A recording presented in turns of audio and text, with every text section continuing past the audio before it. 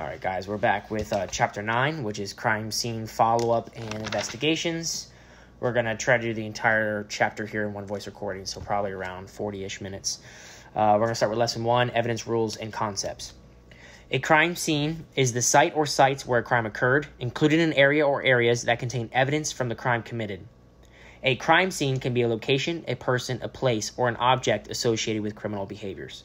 Before I get too much deeper into this, make sure you guys are reading the chapter. I am only going over things that I thought were important and that I highlighted. So everything else obviously is up for grabs.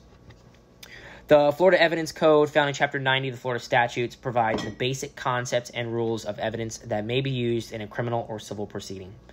Evidence is anything that tends to prove or disprove the existence of a fact. Evidence is information that is allowed in court, while proof is the effect produced by that information. So evidence is information, while proof is the effect produced by that information. Evidence has three basic functions when offered in court: to prove or disprove a crime, to support or undermine other evidence, or to help undermine an appropriate sentence. Direct evidence proves a fact without an inference or presumption, and which, if true in itself, conclusively establishes that fact. For example, direct evidence that someone was speeding would be the admission by the driver that they were speeding, speed measurement device results, and testimony from eyewitnesses who saw the driver speeding. Indirect or circumstantial evidence requires an inference or presumption to establish a fact. An example of indirect or circumstantial evidence is eyewitness testimony that the defendant entered the victim's home around the time of the scene. It requires the judge or jury to infer from the evidence that the defendant committed the crime. Contrary to the speeches given by criminal defense lawyers on television, the basis for most criminal cases is primarily indirect or circumstantial evidence. So that could be a test question. Just remember, most criminal cases you have indirect or circumstantial evidence. You don't really have much direct evidence. So then we're going to move on to the different types of evidence here. We're going to start with testimonial evidence. It is a witness statement that tends to prove or disprove facts about the case. Testimonial evidence is generally less reliable than physical evidence, probably because it's coming from a third party. Physical or real evidence refers to actual objects offered to prove or disprove facts about a case. Examples include items such as trace evidence, biological and touch DNA evidence, impression evidence, firearms evidence, electronic, chemical, or toxicological evidence, and question documents evidence. Physical evidence can either be fruits of a crime, instrumentalities of a crime, or contraband. The definition of fruits of a crime are the objects obtained by the defendant because of committing the crime. An example is money stolen by a bank robber. Documentary evidence is anything written or printed that is offered to prove or disprove facts pertaining to the case. It includes bank records, medical records, or a certified copy of a driving history. Then we're going to move on to admissibility of evidence. This refers to the legal requirements you must meet before a jury can see or hear about the evidence. The admissibility of evidence also depends upon three factors here. The officer must obtain the evidence legally and preserve it properly. The evidence must be relevant to the case. The evidence cannot be unfairly prejudicial, confusing, or based on hearsay. Then the fruit of the poisonous tree doctrine holds that the court may exclude evidence from trial if the officer obtained it illegally. For example, an illegal interrogation leads to the discovery of a murder weapon. The good faith exception doctrine holds that if you execute a search warrant that you believe to be valid and a court later determines the warrant has a legal error, the court may still admit any seized evidence. Then we're going to move on to Lesson 2, Secure and Protect the Crime Scene. Your first priority is to secure, protect, and preserve the crime scene to avoid containing any evidence. The second priority must be to search for, identify, document, collect, and maintain the physical evidence. So first priority, secure, protect, preserve. Second priority is to search, identify, document, collect, and maintain the evidence. Then we're going to move on to securing a crime scene. Before conducting your investigation, make sure the crime scene occurred within your jurisdiction, obviously. Crime scene perimeter should be larger rather than smaller. It is easier to reduce the size of the perimeter than to enlarge it. I can see that as a test question as well. Larger and then go smaller with time. You have the authority to arrest any person who, after receiving a warning, crosses an area marked by a crime scene tape. So you can warn people and then arrest them, no problem, with the crime scene tape. A person occupying private property has an expectation of privacy that no one can violate without a search warrant or a valid exception to the warrant requirement. An officer has permission to enter private property based on exigent circumstances to conduct a sweep for potential suspects, to provide first aid, or if there is any indication that evidence will be lost, destroyed, or removed prior to obtaining a search warrant for consent to search. The crime scene log is a document that details the name, rank, and agency of each person entering or leaving the scene, the date and time of the person's entry and exit, and the reason the person was at the scene. Officers not assigned to the crime scene do not have access just because they are law enforcement officers. I can see that being a trick question as well. If they're not assigned to the scene, they're not allowed to walk in just because they have a badge. Then we'll move on to Lesson 3, manage victims, witnesses, and suspects. Identifying people on the scene. A person can belong to more than one of these categories in regards to complainants, victims, witnesses, and suspects. Just keep that in mind. They could fit multiple roles at once. Then we move on to separating involved people. Multiple witnesses who have experienced the same event never recall the same details. So multiple witnesses, they never recall the same exact details. Make sure, obviously, to keep them separate and they don't overhear each other talking. Then we move to Lesson 4, document the crime scene. Photographing the crime scene. Photographing the scene is the first event that should take place when documenting a crime scene. So the question on the test says, when you're documenting a crime scene, what is the first thing you do? That would be to photograph the scene, which is the first event that takes place. Then we'll move on to crime scene photography moves from general to specific, which means you take overall, mid-range, and then close-up photographs. So start big and then go small. Make sure to look at all photographs after taking the pictures to make sure that they are in focus. Standard camera flashes will project only 9 to 12 feet. Keep that in memory. When it comes to flashes, 9 to 12 feet is the furthest they'll go. Photographic framing is composing the photograph so that it depicts what you are trying to document. For example, in overall or mid-range photography, overlap the photos to show the relationship of items in the crime scene. You can use a flashlight for enhanced lighting. Use oblique lighting, better known as side lighting, when photographing shoe or tire impressions or tool marks. So when they say, hey, when you're trying to get a good view of tire impressions, shoe mark, latent prints, what type of lighting are you going to use? It's going to be oblique lighting, which is also known as side lighting. Examples of perishable evidence can include blood, footprints, tire impressions, trace evidence, such as hair or fibers. Transitory evidence is evidence that can blow or wash away. Fragile evidence can include a bullet hole in glass held in place by a thin window tint. And based on the circumstances at the scene, you need to photograph these types of evidence first. So anything that's fragile, transitory, or perishable by any means, make sure to photograph and document that first. When photographing specific items such as blood drops, weapons, or tire marks, place a scale or identifier in the photograph with the evidence to establish the original positions and draw attention to relevant objects or evidence. So when they say you're taking a picture of a blood drop, shell casings, weapons, what do you place in the photograph in order to, figure out the position and the size? It would be a scale or identifier. Other examples of scales or identifiers are Miranda cards, dollar bills, or coins. So maybe if they say, hey, what can you use as an identifier if you don't have a scale on you? Dollar bill, Miranda cards, coins, some of the examples given in the book. In regards to photographing people, a suspect does not have the right to refuse photographing injuries, such as scratches from the victim or blood evidence. So remember, when it comes to a suspect, they cannot refuse. You are allowed to take whatever pictures you want. When it comes to a victim, they can refuse anytime. You must ask for consent. It may be wise to have a witness present when photographing these types of injuries in reference to genital organs or anything that's a little suspicious. Make sure to have a witness present. When you're sketching the crime scene, if you're going to sketch the crime scene, do this after photographing the scene and before you begin any detailed work. I doubt we're going to be doing any sketches, but make sure to do this after photographing, but before you start actually working on the evidence. Before you begin to photograph or sketch a crime scene of a person, write the following information on a piece of paper or whiteboard and take a photograph.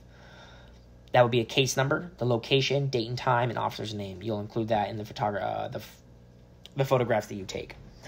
Then we're going to move on to Lesson 5, evidence handling procedures. In regards to searching for evidence, the type of crime committed determines the type of evidence to search for at a scene. For example, at a burglary scene, search for evidence of illegal entry, such as pry marks on a door frame or broken windows. Then we're going to move on to types of searches. The first one being the grid. Just remember with the grid, this one will often be used indoors.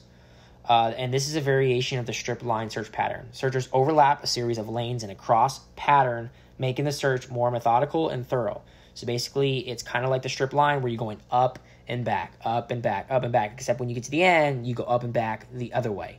So just think of it as overly dramatic, too much searching, and you're going to do something like that indoors because you have a box, so you can go up and down, up and down, up and down, and then back and around, right? So then we're going to move on to spiral, which is usually used outdoors by one person. The searcher begins at a center point and walks in an increasingly larger circles to the outermost boundary of the search area. I'm not going to go too much into this one. This is simple. You just start in the middle and you squirm your way around. And the name, obviously, spiral speaks for itself. So then we're going to move to the strip line. This is usually used outdoors by several people. Divide the search area into lanes. Have one or more people search each lane by moving in both directions, examining all areas. So you're just going up and down the lanes, right? Or you're walking in a line and moving forward. Next, we move on to our last type of search, which is zone and quadrant. This is used for vehicle searches, both indoors and outdoors or large area. Divide the area into 4 different sections and search each area using one of the patterns above. So this is good for vehicle because you'll search in quadrants where you have the driver's side, then you have the passenger side, then you have the rear passenger, rear driver. That'll be for zone quadrant. So when they ask, hey, how do you search a vehicle? Obviously, the only one that really makes sense here would be the zone and quadrant because you're moving in sections. So let's see if we can recap here real quick. So the ones we use outdoors are strip and line and spiral. And then the one we use indoors is grid. And then the ones for vehicle is zone or quadrant. But zone and quadrant, it says you can use for indoors and outdoors or large or small area. So that one's kind of everything, but I'm assuming if they do ask that on the test, it'll be specific to vehicles. Next here, we move to types of physical evidence. We have this graph here. I'm just going to briefly go through them, knock them out real quick. So trace evidence, that are the things left behind. So hair, fibers, clothing, paint chips, transfer evidence, glass, wood, soil, dirt, things that you bring in, you leave behind. Then you have biological evidence. That's anything from your body, blood, semen, saliva, bones, teeth, body tissues, hair, touch DNA. Then you have impression evidence, things you leave behind by pushing in of some sort. So you have fingerprints, tire marks, shoe marks, footprints, bite marks, tool marks. Then you have firearm evidence, so anything related to guns, which is weapons, projectiles, gunshot residue, cartridge casings, tool marks, database information. Then you have electronic evidence, such as cell phones, thumb drives, laptops, notebooks, tablets, computers, smart home, security devices, external hard drives, digital cameras, CDs, DVDs, VHSs, answering machine, digital recording devices. So if you quickly look over these electronic ones, they're all electronic devices. So keep that in mind. It's not things that you use electronically, and it's like the actual device itself. Then you have chemistry or toxicological evidence, which is blood alcohol levels, drugs, and poisons. So that's the only thing under the chemistry one is just blood alcohol levels, drug levels, and poisons in your body. Then you have questioned documents evidence. So that's anything that's like, I know the teacher said paper and things that are like physically written, but that's not what they got here. They have photocopies, photographs, cameras, phone bills, credit cards, wire transfers, bank statements. None of that is really written, so I'm just assuming, just think of paper in a document, and I'm assuming that would fall under question document evidence. Then we're going to move on to the triangle of evidence. So the triangle of evidence consists of the crime being in the middle, and you're trying to connect the suspect to the location to the victim. So you should create a triangle of evidence that connects both the suspect and the victim to the scene, just as I said before. Do note that PPE will protect the evidence from contamination and you from exposure to dangerous substances. Change gloves between collecting each piece of evidence and needing DNA analysis. So make sure every single thing that you're getting tested for DNA, you change your gloves every single time. That way you're not cross-contaminating. So wet evidence, such as items soaked with body fluids or living plant material, must be air-dried, packaged in a breathable container, such as a paper bag or both.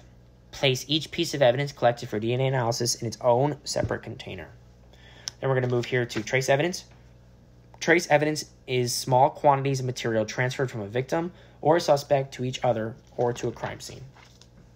Microanalysis is the process of analyzing trace evidence with a microscope to determine a possible source of origin. So remember, microanalysis goes with trace evidence because think of like small things left behind, right? Holding a flashlight to create side light and using a magnifying glass may help you spot fiber evidence.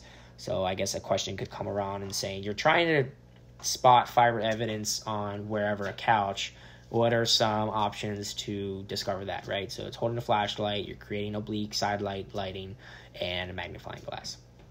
Then we're going to move on to biological evidence. Make sure to consider all objects at a crime scene as possible sources of DNA, because they could touch anything, do anything. The most common biological specimens include blood, seminal fluid, or saliva. So again, the most common biological specimens include blood, seminal fluid, or saliva. Blood type and DNA identification are also possible with a blood sample. So if they ask if you have a blood sample, what are the possible results from that? It's getting someone's blood type and their DNA identification. Do note that a medical examiner or a trained forensic specialist should see the bones at the site as discovered. So if they ask about coming across the scene of bones, make sure you don't move anything, and you're contacting the medical examiner as soon as possible, and they need to see the bones, how they were placed in the dirt, etc. Then we're going to move on to impression evidence. Never try to fit a suspect's tool into a mark. Do not attempt to reconstruct the items or process fingerprints from the pieces before submitting them. So we're talking about a pry bar and a door, right? You don't, like the teacher said, you don't go and put the pry bar up to the spot in the door because you might mess something up. So just keep it there, document it, photograph it, etc. Teeth can provide dental evidence in the form of bite mark impressions that can lead to the identity of the suspect. Photograph bite marks as soon as possible with a scale or identifier. Now we're going to move on to fingerprints. We're going to go through patent prints, plastic prints, and latent prints. So patent prints, which form from the friction ridges or corrugated lines on fingers. A plastic print is a molded or embedded fingerprint that you can easily see, created by touching an impressionable surface such as fresh paint, wax, bar of soap, or mud. Latent prints are among the most valuable and common types of physical evidence at a crime scene. Latent prints result from body residues left behind when the friction ridges of the hands or feet make contact with the surface. So the easiest way to memorize these, I would say of these three, the easiest one to memorize is plastic print. It's plastic, so just think of you're pushing your hand into something, whether it's hot plastic, wax, fresh paint. That's just simply an impression surface. Think about pressing in a putty, right? Then patent prints, remember, those are visible. That's what you can see. The way I memorize that is when you have a patent on a product, you put a big stamp on that product saying, hey, this is patent pending, or this has patent approved. You can see that, right, on a product. So patent prints are visible. You can see them because they're in blood, right? Then you move to latent prints. Those are the prints left behind. Like right now, I'm pushing my finger on the page. You might have some sweat or oils on your skin. You push it down. I don't see that. But if I, use oblique lighting or something else, you'll be able to see that fingerprint there. So latent prints are invisible, patent prints are visible, and plastic print is just something into an impressionable surface here. Do note that latent prints are among the most valuable and common types of physical evidence at a crime scene. So if the question comes up, says you're at a crime scene, what would be the most common type of evidence that you might discover? That would be invisible latent prints. Let's see here. Before moving the item and to prevent destruction of a latent print, photograph the print with a scale or identifier in a RAW plus JPEG setting on a point-and-shoot camera. This setting allows the raw image to remain unaltered. So again, if they ask what's the best setting for taking a photograph, it's RAW plus JPEG setting. It's kind of cut and dry there. In regards to using dust for getting latent prints, it is better to use too little than too much because it gets everywhere. Then we're going to move on to elimination prints. These allow fingerprint analysts to distinguish between prints belonging to either the victims and the witnesses or the possible suspects. So, for example, if there's a murder in my house, they're going to get my prints, my siblings' prints, my parents' prints, because those are obviously going to be there, and they need to eliminate those from the scene to see if they can find anything else that doesn't belong. So that's an elimination print. Place the weapon. Well, we're moving on to firearms evidence here. Place the weapon in a firearm or evidence box. Put the magazine and the ammunition in a separate container. So make sure you keep the magazine and ammunition separate from the gun. Next, we're going to move on to electronic evidence. Do not manipulate or attempt to operate any part of the equipment to avoid possible damage to it. However, you may consider placing a handheld device in an airplane mode to keep the owner from accessing it remotely. The other option is consider placing the mobile electronic device in an anti-static Faraday bag that will prevent any communication with the seized device. So the two modes for kind of keeping a device secure and inaccessible would be airplane mode or Faraday bag. Do note this U.S. Supreme Court In Riley v. California, in the case with Riley v. California, ruled that it is unconstitutional to search a cell phone without a search warrant unless there are officer safety concerns or exigent circumstances. So if they ask for the case that has to do with searching a cell phone, you need a warrant based on Riley v. California. Now we're going to move on to chemical or toxicology evidence. In certain criminal investigations where you believe the suspect or victim is using drugs or alcohol, you may submit an FDLE laboratory letter and obtain an analysis from the toxicology section of a crime laboratory. These cases usually result from investigations of DUI, sexual assault, and death. Keep in mind that whenever you place something that has needles, pins, syringes, or sharp objects in a bag, that you put some sort of label or sticker on there that says warning sharps. Then we're going to move on to questioned document evidence. A document is anything containing a mark to convey a message. That's all really I got there, because when it comes to questioned document evidence, that's just paper stuff. You're obviously going to handle all documents carefully and preserve them. Then we're going to move on to chain of custody. When you recover evidence of any kind, begin a chain of custody to document everyone who handled the evidence, as well as when, why, and what changes, if any, were made to it. A chain of custody documentation proves that the evidence submitted in court is the same evidence collected at the crime scene. Next, we're moving on to Unit 2, Lesson 1. Initiate a follow-up investigation. Agency policies and procedures determine to what extent you will pursue a follow-up investigations. The prosecutor, also known as the state attorney, may need more information to make a filing decision and may request a follow-up investigation. Next, analyze incident reports. To begin a follow-up investigation, locate and review the records of the initial or preliminary investigation and establish a case file as required by your agency. Now we're moving to following leads. A lead provides more information on a case that requires further investigation. Leads create avenues for follow-up and can come from many sources, such as anonymous tips, confidential sources, social media, forensic analysis, surveillance footage, and victim and witness statements. We're going to move to field contacts and confidential sources of information. A field contact is any person you have contact with while on patrol, such as a concerned resident or an anonymous complainant, who does not necessarily generate an incident report. Field contacts are often key to solving a case. Then we're going to move on to confidential sources, which are people who furnish police with information about crimes, primarily for personal benefit or advantage, and rarely out of a sense of civic duty. So just remember the difference between a field contact and a confidential source.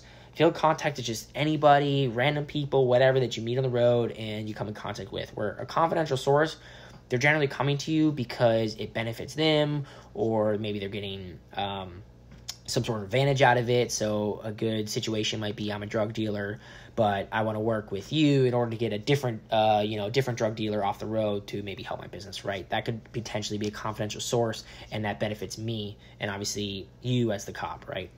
So then we're going to move on to a documented confidential informant. A documented confidential informant is a type of confidential source who an officer recruits and manages based on their agency guidelines. So the difference between a confidential source and a documented confidential informant is a confidential informant is a type of confidential source, but you would actually recruit them and manage them based on agency guidelines, right? I think one of these actually get paid. Let's see which one here gets paid. Both provide information. I don't see it here, but I know confidential sources can get paid to an extent. Then we're going to move on to gathering information on an unknown suspect, which is modus operandi, meaning mode of operating, or MO, refers to how someone does something, usually repetitive in nature. So if you watched the Behavioral Analysis Unit, Criminal Minds, or whatever, if I stab somebody in the head twice and that's how I commit my crime every single time, I stab them twice in the head for whatever reason, that would be my MO. Maybe I take, a lock of hair from each person I kill, or I always enter from a bathroom window. Those are types of MO, which is modus operandi. Then we move on to crime patterns. Develop potential suspects by locating reports of crimes similar to the crime you're investigating. Review reports for similarities. So this kind of goes with the MO. You read a report and you say, hey, he broke into the bathroom window here and used a crowbar. Then you go to the next report and it says, hey, he broke into the bathroom window and used a crowbar. That's kind of these patterns that you're going to see using the modus operandi MO. when you're having a lot of crime in an area, consider searching the Department of Corrections list of released inmates or the supervision status of former inmates. It may provide web-based information on all incarcerated and supervised offenders. Use this database to compare release dates of certain types of offenders with currently developing crime trends. So, for example, if you're getting a whole bunch of burglary for some reason out of nowhere, you might go on to the Department of Corrections list of released inmates and see, hey, this guy who's a repeated offender for burglary just got out 2 days before these burglaries started, and that could be a great place to start with an unknown suspect. Then we're going to move on to Unit 2, Lesson 3, which is gathering information on a known suspect. So you're going to start with gathering information. Having a known suspect is just the beginning of the follow-up investigation. A check for public records, criminal history, law enforcement reports, interview reports, driving records, and traffic citations can provide valuable information about your suspect. There are two main types of records, both private and public. Private records of privately owned businesses or organizations, including privately owned utilities, are not open to the public, including law enforcement, and require court orders to access them. Public records, on the other hand, of government entities and publicly owned utilities are records that, with few exceptions, you may access on demand. Social media can provide considerable information regarding a suspect.